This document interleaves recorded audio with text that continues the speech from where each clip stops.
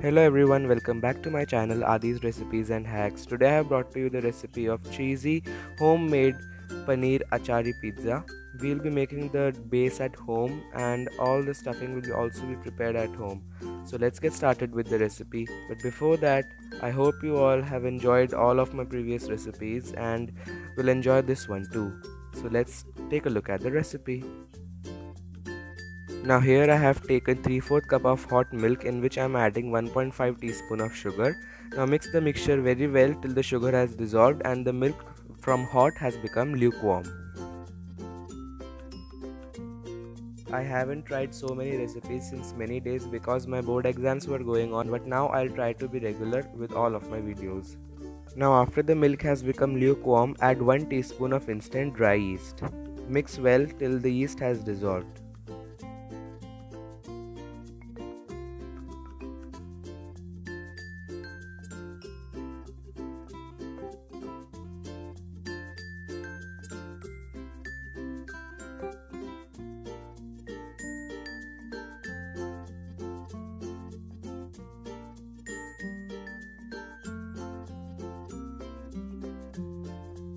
Now cover the mixture with a lid and let it bloom for 5 minutes.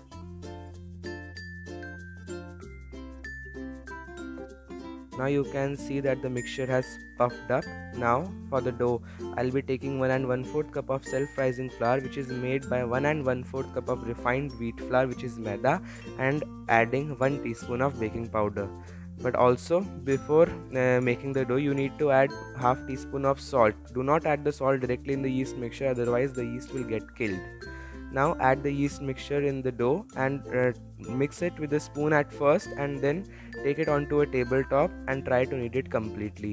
The mixture will be sticky, but don't worry, keep on kneading it. If the mixture is really sticky like mine, you can add a little oil or sprinkle some flour to prevent the dough from sticking onto the tabletop.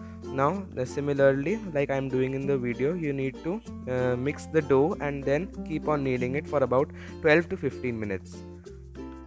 After kneading for 15 minutes, this is what your dough will look like. It will not stick to your hands and the tabletop anymore. Now for proving, grease a bowl with some oil and also grease the dough so that the top doesn't get dried out. Now place the dough in the bowl and cover the bowl with a wet towel, not a dry towel, because then the top of the dough will also get dried out. Now cover it and prove it for 2 hours at a warm place. Now for the veggies, I have taken julienned small red bell pepper, yellow and a green one medium sized onion, and again some julienne tomatoes. Now since this is a paneer pizza, I have taken few cubes of paneer. We'll be marinating them in this mixture, which is half teaspoon red chilli, turmeric, salt, coriander and garam masala powder. And also for this to be a little wet, I am adding 1 tablespoon of mustard oil. Now mix the spices with the oil so that the oil becomes aromatic.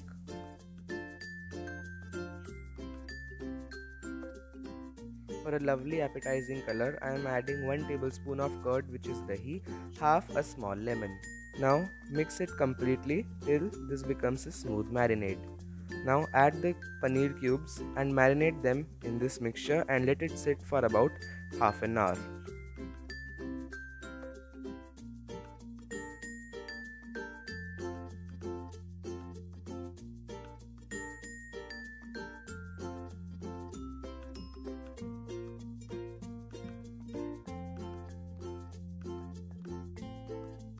Now paneer, which is cottage cheese, also leaves moisture, so for the extra moisture to be absorbed, I am adding a little sprinkle of flour so that there is no extra moisture and paneer becomes very golden brown and crispy when baked. Now this is my favorite part. Here I have taken 12-inch pizza plate and I have sprinkled some semolina, which is suji or rava powder, on the top so that the dough doesn't stick when it is baking. So now the dough has proved very well, and now we'll just knead it for about 5 to 10 minutes so that the dough again becomes a little moldable.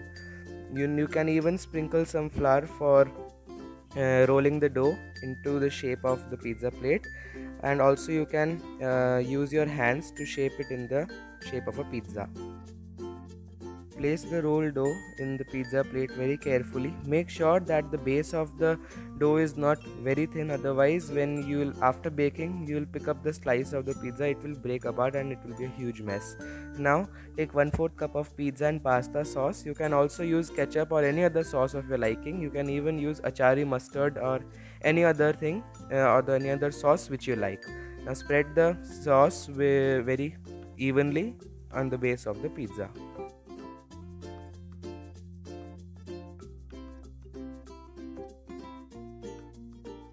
This is a very important part, do not skip it. Break the base of the pizza before applying the sauce, but I, after applying the sauce, prick the base because obviously I forgot. Now add some cheese of your choice. I am adding the mixture of cheddar and mozzarella cheese, which is also called pizza cheese, while buying. And then after adding a little bit of cheese, add the veggies as per your choice. Earlier I was placing them in a flower pattern, but the vegetables didn't fit after some time, so I just placed them randomly. Do not use all the cheese earlier before placing the vegetables. You also need some cheese for sealing the vegetables into the pizza so that they don't look apart.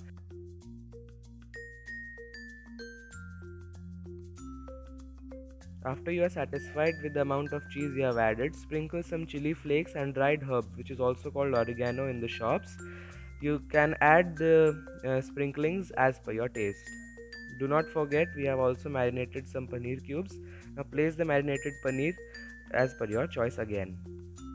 Bake the pizza in a preheated oven for 220 degrees Celsius for 45 minutes or till the crust is golden and cooked well. Now the pizza is ready. Enjoy it with your friends and family. Do let me know in the comment section how it turned out for you. Do like the video, share it with your friends and subscribe to my channel if you want such more recipes in the future. Till then, I'll see you guys in the next one. Bye bye and have a very wonderful time enjoying it with your friends.